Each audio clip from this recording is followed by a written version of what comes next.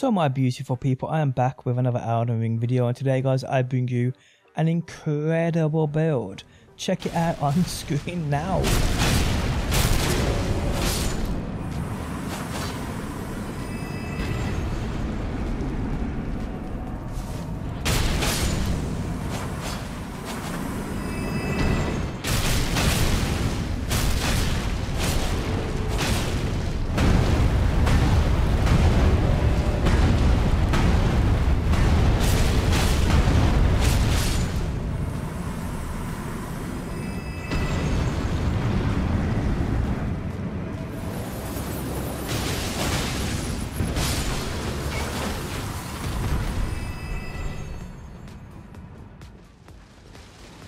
So guys, this build basically consists of you wielding two twin blades, and the work it does is utterly unbelievable. Today I will explain all. How's it going guys? My name's DPJ, and if you do enjoy the video, leaving a like really helps out, and if you like what you see and want to see more, be sure to subscribe. Okay, so before we go any further, I love giving credit, and I do give credit always where it's due. And I'm going to say that I actually originally saw something very similar to this, which actually inspired me into making this a few weeks back. That could have been longer than that, on TikTok, believe it or not guys. I saw it on TikTok, a guy called Mr. Nobody. I saw what he was doing and it inspired me. Now is this slightly different, his setup slightly different, his build slightly different. Actually it's quite a lot different, but either way we kind of use it the same way. But hey, credit where credit's due. Thanks to him. It inspired me to make this one, simple as that. So credit to Mr. Nobody on TikTok. I don't know if he's got a YouTube channel, I'm not even sure guys, I'm not even sure. Okay, so how this works and what causes a massive amounts of damage is mainly the jump attack. So you jump with dual twin blades, you'll jump and your left bumper, sorry, just like a 4-hit combo, boom. Boom. Now you can just stand in front of the enemy and just keep slashing these, or you can carry it on when you land and slash even more. That's completely up to you, but either way you land in some serious damage. Now the weapons we are using guys, and it's probably why I've called this a flame bleed build or something along those lines, we're using the Godskin Peeler and we're using the Eleanor's pole blade. Now these both can be leveled up one more time to make this even crazier. The Godskin Peeler is just utterly brutal. We know it comes with its own amazing weapon art skill, but I actually put on it seppuku, which I'll talk about in a quick second of why that's here. I actually use the Godskin Peeler in my right hand, by the way. In my left hand I use the pole blade. Now the crazy thing about this weapon is, and I actually didn't notice this when I first got it, as well as its physical attack damage it also does fire damage. Fire damage, people. Scales with arcane, strength and dexterity. It requires 12 strength, 21 dexterity and 19 arcane. It's got a great blood loss build up of 79 at a +9, that is.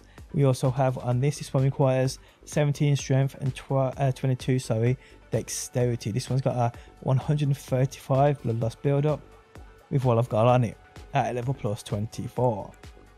We also use here a seal. I'm using this one, it's the best one I've got. The Giant Seal +24. It's got a boost Giant's Flame Incantations. Pretty cool. This one requires 4 strength, 14 14 faith. Nice. This actually creates a bleed build and fire build. Both scale off arcane. The more you have in arcane, the better. I actually respect, and I've took out my arcane. I might respec again because I'm loving this that much and boost more into it. The more arcane you get with this guys, the more crazy it's going to be. I mean, you saw the clips I was doing with it and it was absolutely destroying. Imagine what it would be like with 90 arcane, 90 plus arcane. Ridiculous guys. And I'll explain why the seal's here in a second and how we boost this to make it even more powerful.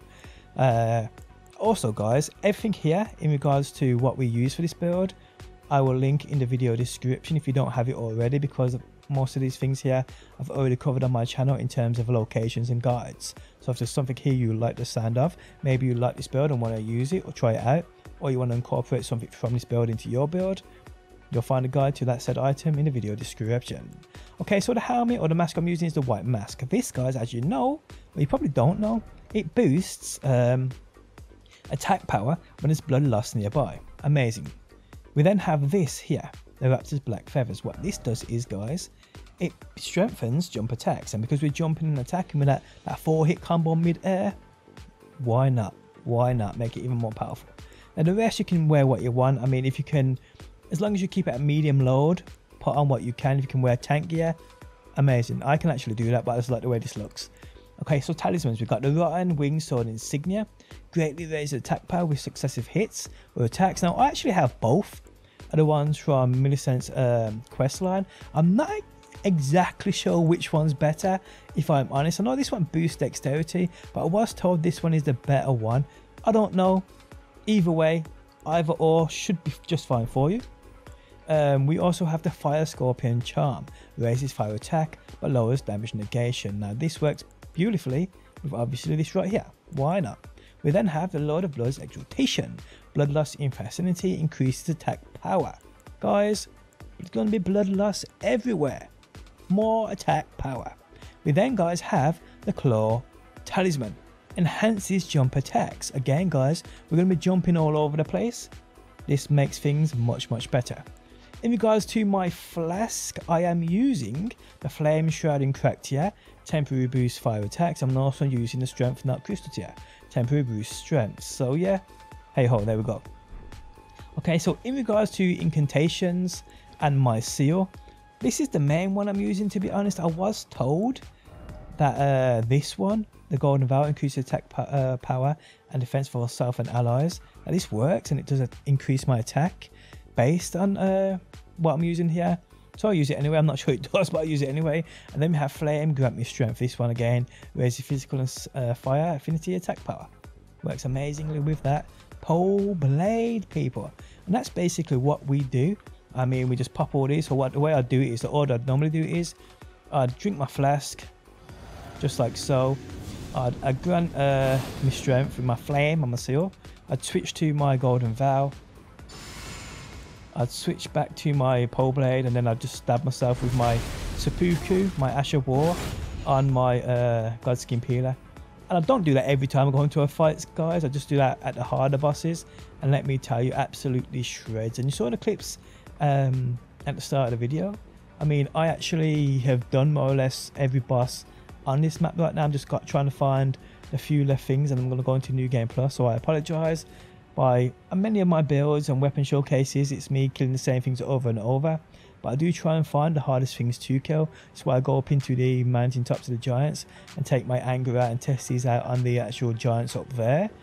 I do obviously sometimes go to the near the Storm Veil, because I'm just used to weapons as standard hitting there and seeing their attack damage. But yeah, mainly when I'm doing builds, I do try them out, at least try to try them out on much tankier targets, and can even see, like I said at the start of the video, it absolutely brutalizes said targets. And like I said, my arcane could only go up even more, could make this even more powerful. No two ways about it, guys. So yes, again, credit to Mr. Nobody for giving me the inspiration for this thing. It absolutely batters many things out. And I've seen a couple of other builds on this where people like to use other twin blades, not the pole blade, which is completely fine. I mean, there's many things you can use here, guys. I actually tried it out with this twin blade here with Seppuku on it, but I just feel in regards to the fire and being able to do even more damage, I think the pole blade probably is better. But hey, it's just the way I like to play, I'm not gonna lie. I actually also tried switching these around, so I could use the Eleanor's Pole Blade special attack, so I could stab myself with this and then use the special attack from this, but I actually just wasn't using it, I mean, as much as I thought it would be. I mean, you can always two-hand it if you want to and then drop it, because this is a great attack, let's not lie to ourselves. I mean, you could always, I mean, you could do that quite simply. I mean, you could put on all your boosts, you could then stab yourself with that Seppuku on that Godskin Peeler. They can always just two-hand this and have all the buffs on this if you want to do that. That's completely fine. The possibilities are endless. You could also then at the same time two-hand the Godskin Peeler. So it is really, guys, that simple. Now if you don't actually know how to two-hand a weapon, some people seem so confused about this. So if you're dual wielding a weapon, guys, this is what you got to do. Okay, so on console, so on PS4 or PlayStation, sorry, on Xbox, what you'll do is you'll hold triangle or Y and then press whatever trigger, so right trigger for the right-handed weapon, left trigger for the left-handed weapon. Simple as that. On PC, I believe it's hold E, and I believe it's just right click and left click. It's simple as that, guys, and there you have it. And it actually makes some weapons even more deadlier. I mean, so yeah, I love my pole blade, I love my God's Imperial, like I said. So yeah, guys, enjoy that, and I hope that helps you out. Also, I hope you enjoy the build. If you do, leaving a like really helps me out. If you're new around here and want to see more Elden Ring, be sure to subscribe, and hopefully my beautiful people, I will see you on that next one.